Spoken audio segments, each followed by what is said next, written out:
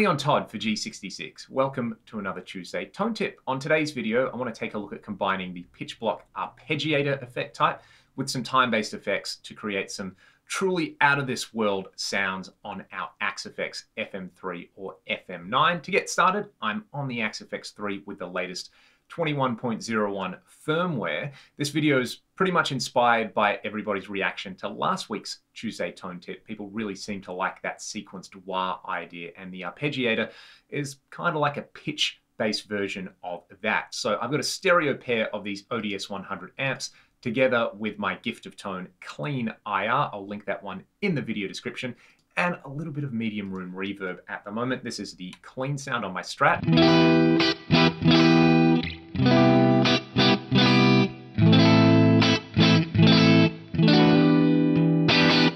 Alrighty, I'm pretty much going to be playing single notes or octaves for the rest of the video, so that's not super important. You can use this with any amp sound you like, and if you're on the FM3, maybe experiment with placing the pitch block between the amp and the cab because you don't have stereo amps in there. You've only got one amp block. On the FM9 and the Axe-Fx 3, you can play along here. So the pitch block defaults to dual detune. Let's go to Arpeggiator. To get a feel for this, turn it on and just play an A note on your guitar.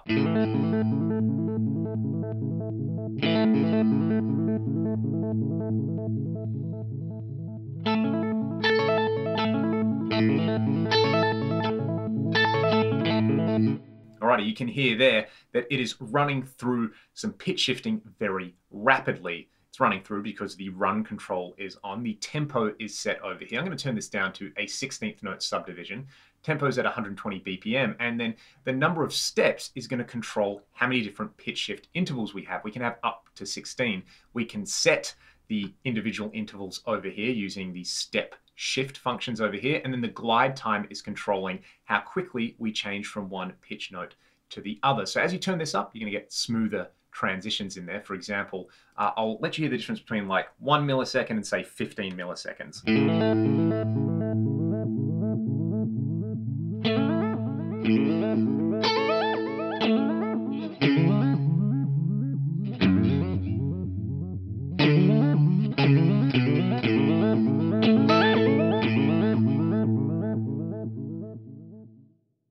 Alrighty, we can set the key and scale in the key and scale function over here. I'm pretty comfortable in the key of A minor, so I'll set it to Aeolian minor, and then in the master tab we can set the detector source, whether we want fast or smooth pitch tracking for single notes. Fast works pretty well. Then we can set stuff like the pan shape. I might set this to be a sine wave so it pans smoothly across the stereo spectrum. We can also change the amplitude shape of the notes. So the volume of the different pitch notes we can set to either be constant, which I'm going to leave it on at the moment, decreasing, up and down, increasing, decreasing and increasing according to a sine wave, so nice and smooth and continuous. But for now, let's just have a listen to what we've got.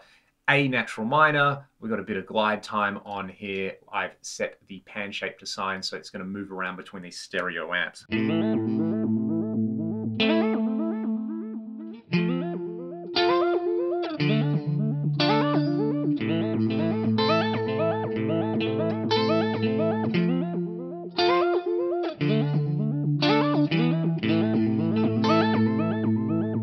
Alrighty, let's get into maybe programming a slightly longer sequence in here. At the moment, these shifts are giving me the first note.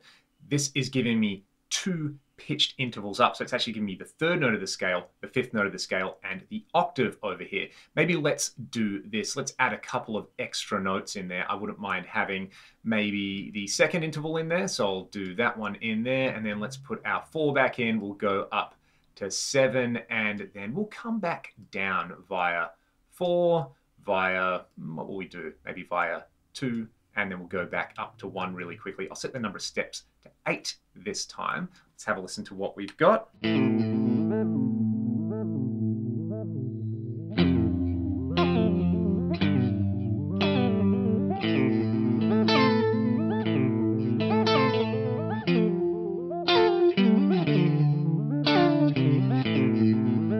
This goes absolutely next level, kind of like our sequence wire from last week when we add some dual delay, same dual delays as last week. Check this out, this is too much fun.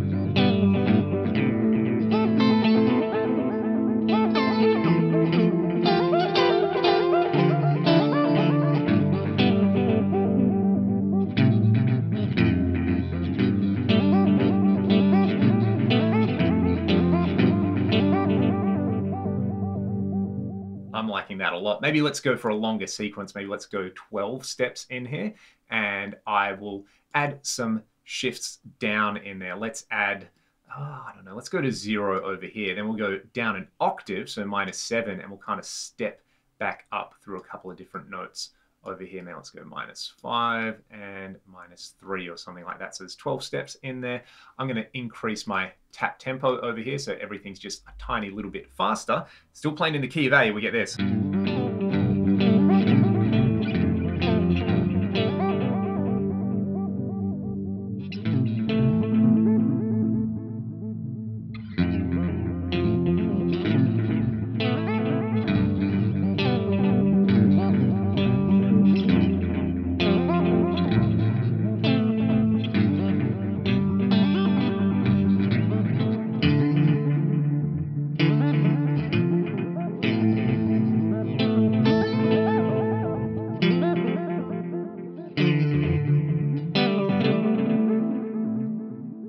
And why not get even crazier with it? I'm going to add a synth block in here. I've got voice 1 and 2 set as sawtooth waves, some slight detune offset on them, and voice 3 is a square wave. I'm actually going to have voice 3 be an octave lower than the other two over there. I've kind of brought the filter frequencies down on these below 5K, somewhere around 4.5, 5K, 3K, somewhere in there, so it sounds nice and warm.